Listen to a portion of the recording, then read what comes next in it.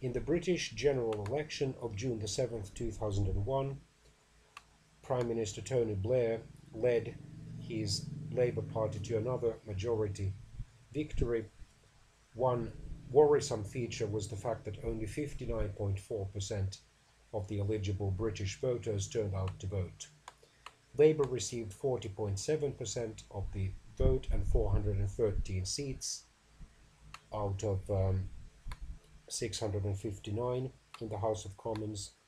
The Conservatives, under their new leader William Hague, took 31.7% of the vote and 166 seats. And the Liberal Democrats, under their new leader Charles Kennedy, took 18.3% of the vote and 52 seats. The small regional and nationalist parties occupied the remainder of the British House of Commons seats.